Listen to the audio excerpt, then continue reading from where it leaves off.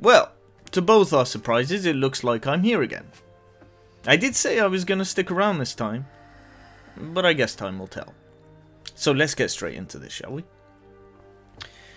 So, what's the first thing that comes to your mind when you think of community or retail pharmacy? It's okay, you can be honest. Is it a shop where chemists play around with chemicals all day and go on to make cool potions and creams? Is it a shop of, as they've been called, pretend doctors who didn't quite make the cut? Aren't they just shops that sell medicines? Whatever you're thinking, the reality is that pharmacy is very much misunderstood, and the misconceptions are common. I remember sitting in university lectures that asked the same questions about pharmacy, which made me wonder to myself why I was getting a degree in a course where it started showing insecurities in its mid-term crisis. What it seems like is pharmacy in general, and community pharmacy specifically, spends quite a lot of time trying to explain and justify what it isn't, rather than what it actually is. Now, I won't go into all the details of pharmacy's origins and how much it has changed over the years, partly because that's boring, and partly because I don't know all the details myself. What is clear though, is that it's been around a very long time, in its very different forms, at those different times. So, let's clear this up, shall we, with a Cambridge Dictionary definition. Pharmacy is a shop or part of a shop in which medicines are prepared and sold. Okay, fair enough. I can see why you might have thought that then. Yes, pharmacies do prepare medicines, they also sell some medicines, and pharmacies and communities do tend to be shops, yet they do much more than just sell and supply medicines. Community pharmacies come in various shapes and sizes, from smaller independently owned pharmacies to larger chains with their stores all around the country. It's quite likely there's a pharmacy near you.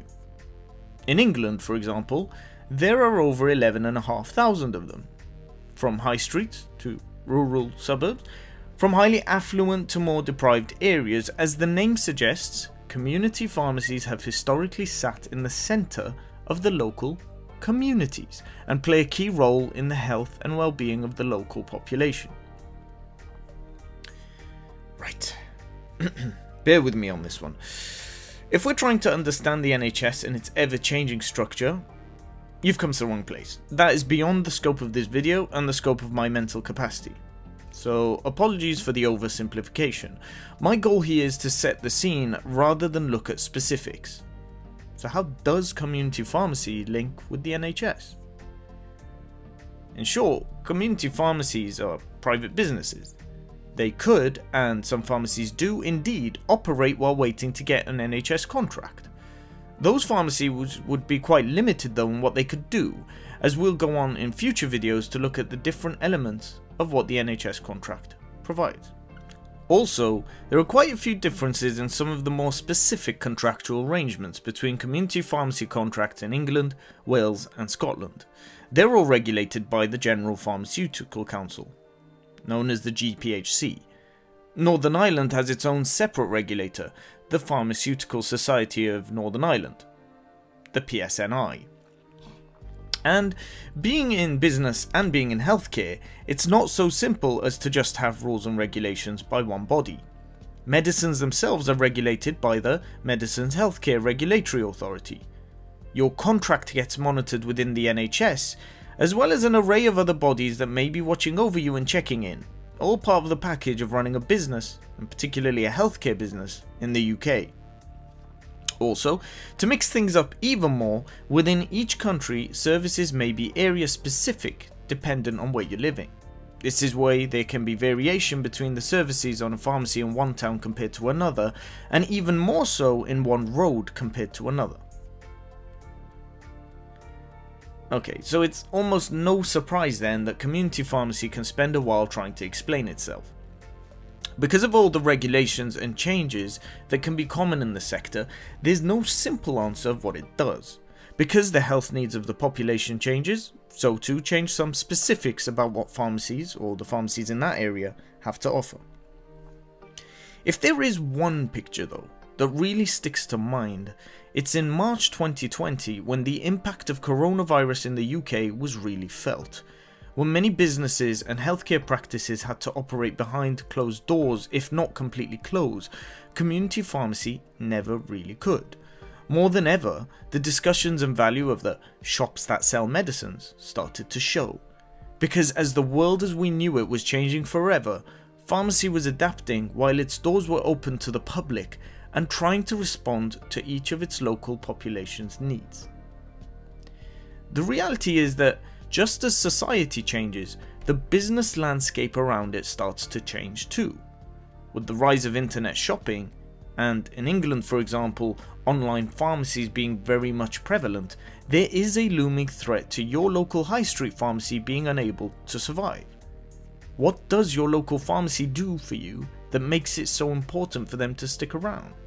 Sure, online can be more convenient, but other than the supply and sale of medicines, what is it that your local pharmacy can do for you?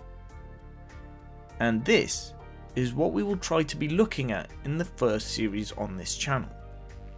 As I said earlier, there may be big differences between the services provided by two pharmacies even if they're on the same road.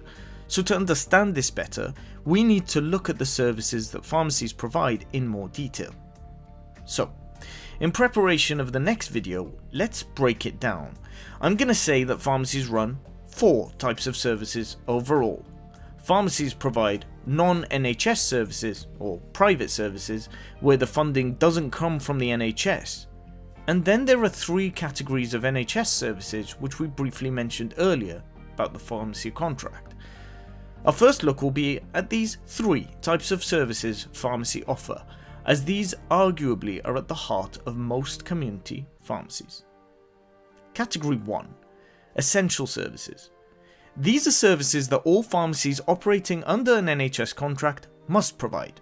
So whichever pharmacy you go to, these are the services consistent among them all. The most common example of this is dispensing of medicines and appliances, where you can take your prescription to any pharmacy. Number 2. Advanced services. These are services that, provided they undergo the right accreditation, these are services that are accessible to any pharmacy to provide should they wish to. In other words, if a pharmacy wants to provide these advanced services, they can, but they don't have to. Number 3. Enhanced services, also known as locally commissioned services. These are services that are on offer to some pharmacies, subject to the needs of the local population. In other words, if the funding's there and the local population needs it, some pharmacies will be able to offer this service. And I hope this provides, albeit an oversimplified one, an insight into how community pharmacies set out. Please note, as the pharmacy I run in Cardiff, Wales, most of this channel will be looking at pharmacies and arrangements in Wales and England. So please do stick around, as next week we start to look at all these services in more detail. In the meantime, it would mean a lot if you could please like, share and subscribe, and hopefully I'll see you next week.